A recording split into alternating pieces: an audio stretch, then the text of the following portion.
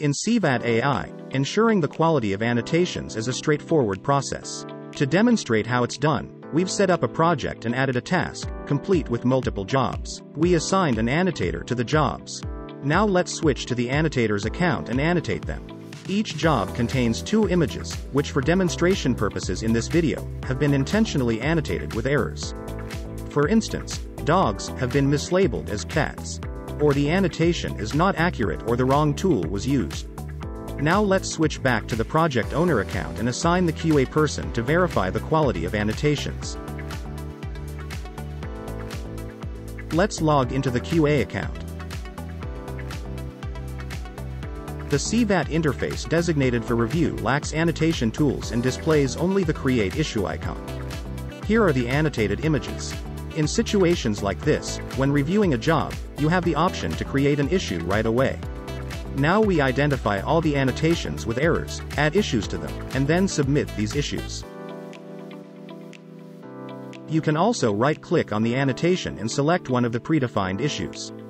Or select a quick issue to open the list of issues you've used before.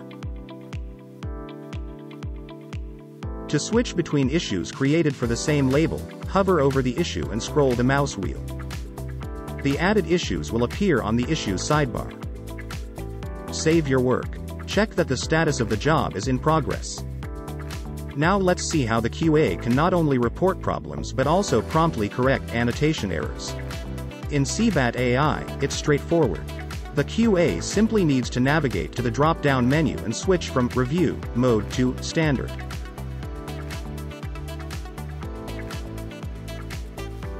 Let's return to the initial job that was annotated but where errors remained unfixed. We'll log into the project owner's account and change the job status back to Annotation. Here we've switched the account once again to the annotator account. Now we will run through the reported issues and correct the errors.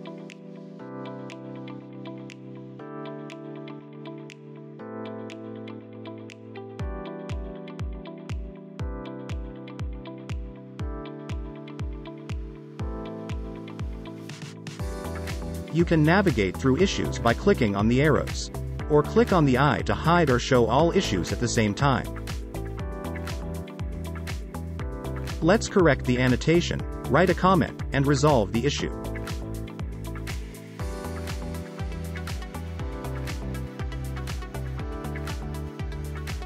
After all issues are resolved, project owner changes the status to acceptance.